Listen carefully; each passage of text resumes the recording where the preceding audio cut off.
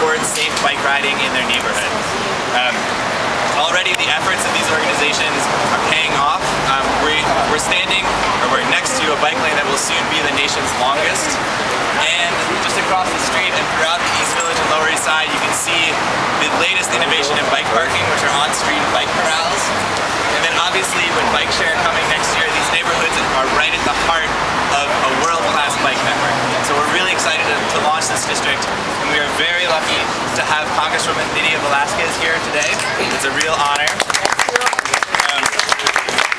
Congresswoman Velázquez is a ranking member of the House Committee on Small Business and is a stalwart champion of safer streets and particularly small business, affordable housing. She's really a tremendous leader. And transportation alternative. And of course, transportation. All right. So thank you so much for being here. Thank you. I'll hand the stage off to you. Thank you, Miller, for your advocacy, and thank you all for creating this type of synergy at a time when the economy continues to struggle. You know, it's amazing the ingenuity of our people, and this is a way where we can entice bikers to come and the business community to offer what they offer at cheaper prices so that we could all win.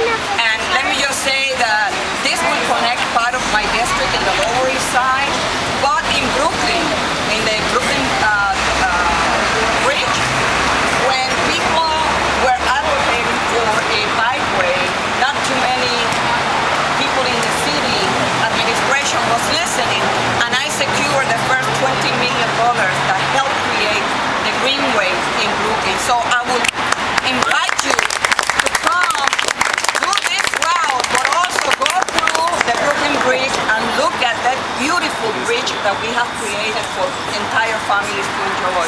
Let me just say that transportation alternatives have done an incredible job.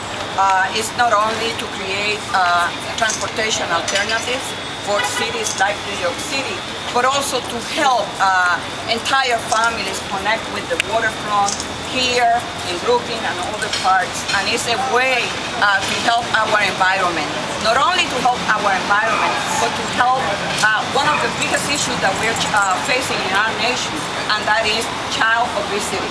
So it's just wonderful to see all this happening, and I congratulate you, and I invite for this, that is a model to continue to be implemented in other parts of New York City and in the nation. So congratulations, it's a great idea.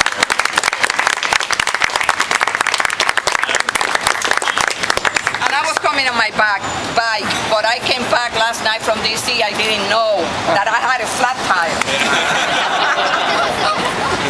I'd just like to thank a couple of other people as well, some of whom are here today.